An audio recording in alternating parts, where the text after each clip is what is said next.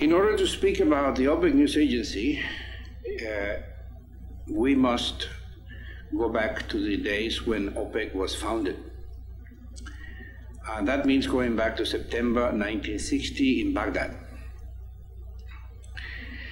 OPEC was founded by a group of 5 oil exporting countries: Kuwait, Iran, Iraq, Saudi Arabia, and Venezuela, in order to have a common front against the 7 major oil companies, so-called at that time the 7 Sisters, who were virtually controlling the oil market in all its phases and were actually dictating from which countries they would take their oil and what they would pay for it.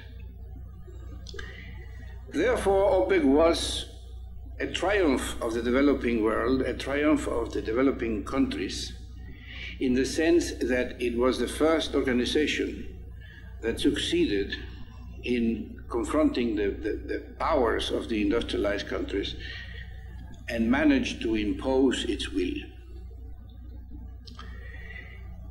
Between 1960 and 1973,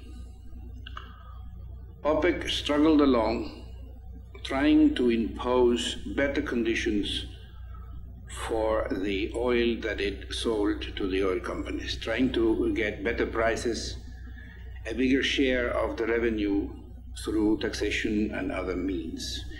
It was not taken seriously. It was actually ignored. Most of the oil companies refused even to acknowledge its existence. The government of the Republic of Switzerland, of the canton of Geneva, where OPEC had its headquarters in the beginning, refused to grant it diplomatic recognition, and therefore OPEC moved to Vienna. So the first 13 years were of a long and arduous struggle. In between the summer and the end of 1973, however, OPEC managed to take control of the market, which has not relinquished since, and in a few months managed to impose an increase in prices from $2 to somewhere in the area of 12, thereby multiplying by 3 the cost of energy to the industrialized countries. This caused a reaction which is still felt, in that the major powers such as the United States and the United Kingdom and Britain, and Germany and France and so on, tried to destroy OPEC by attacking it through the media that they very elegantly control, through the TV and the magazines and the radio and the news agencies. And this campaign of, let's say, of putting the blame on OPEC for all the problems of the economies of the industrialized countries is still continuing, although, of course, by now it has decreased considerably. But in 1973, between 1973 and 1979, this was quite a strong and consistent campaign. Now, in 1979, there was a meeting in Hawaii, in the Philippine Islands.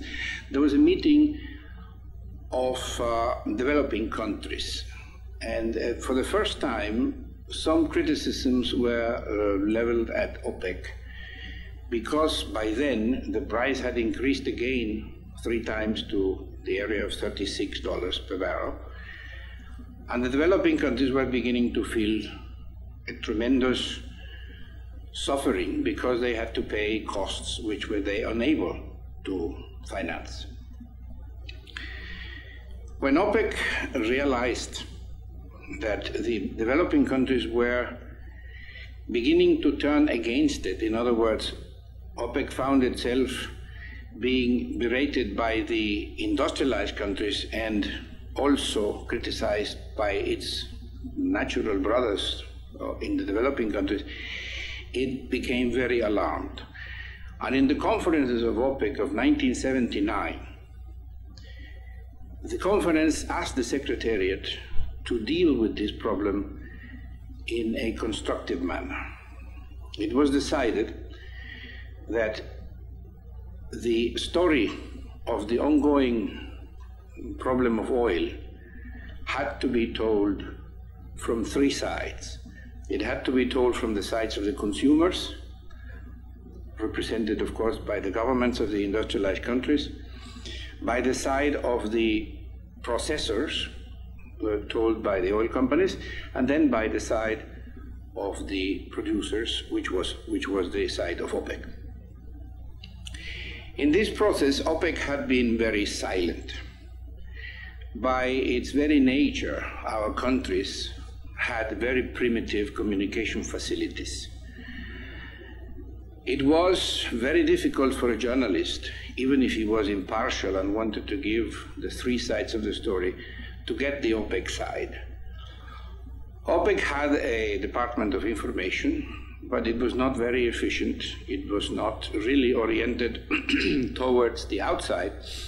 In fact, it had been created in order to gather information for the inside of the organization. In other words, in between 1973 and 79, OPEC had no public relations whatsoever. And this, of course, made it very easy for those who wanted to attack OPEC and made it very hard for those who wanted to be fair to give a balanced story.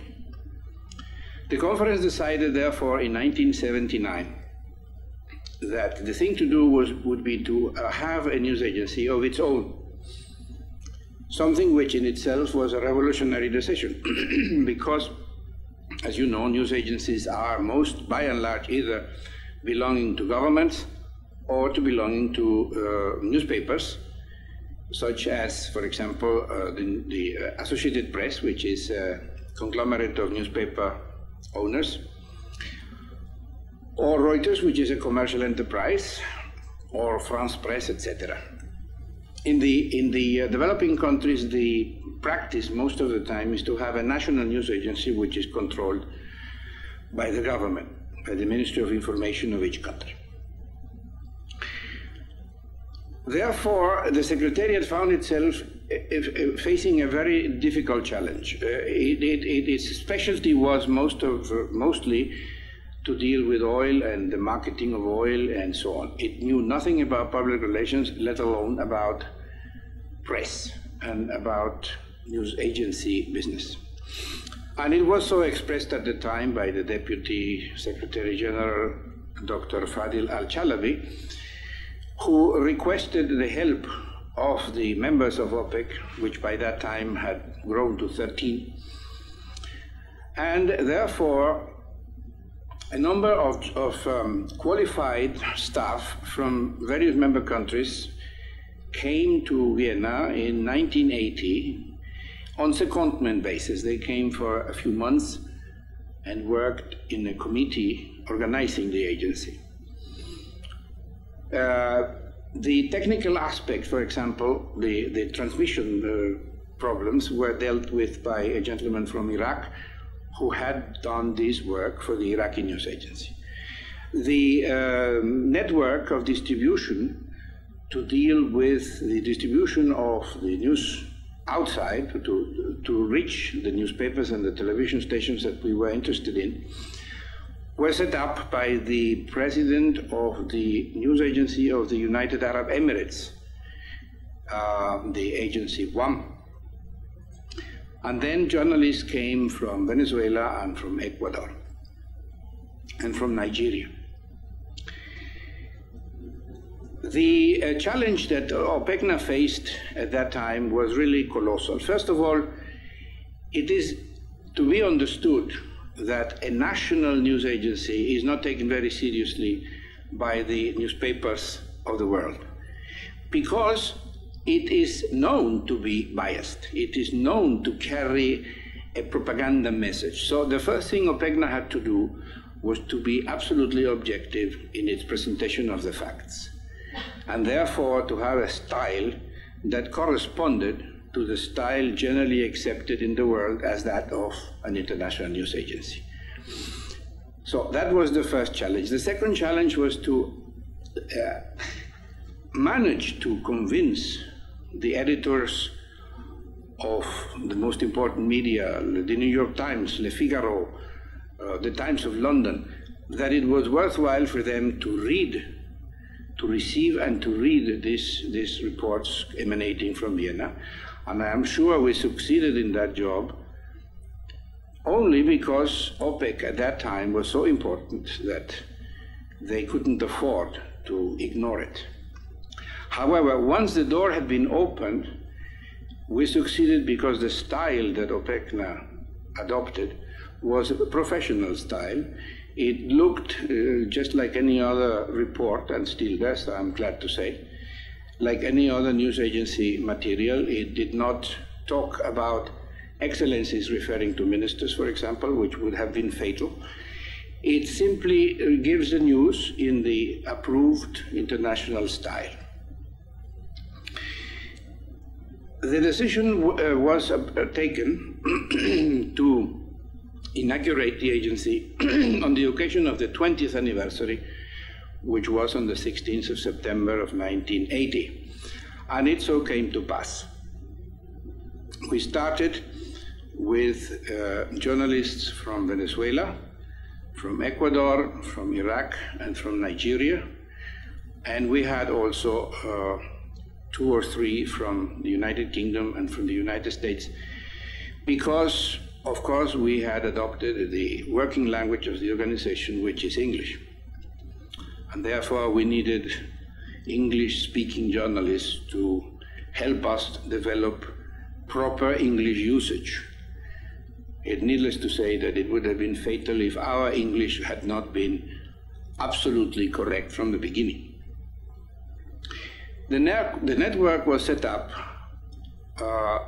using spare time, free time, of a number of internationally recognized carriers, news carriers. We used Reuters and United Press International, an IPS in Rome, and we also had a few direct subscribers that we sent things by telex. I must emphasize that the great success of the news agency was to have been received by the media as just another channel of communication that brought news about oil. That is the most important achievement, because in the world of news, the news from the developing world are never taken seriously. And Opecna was in 1980 taken seriously, and it is still taken seriously.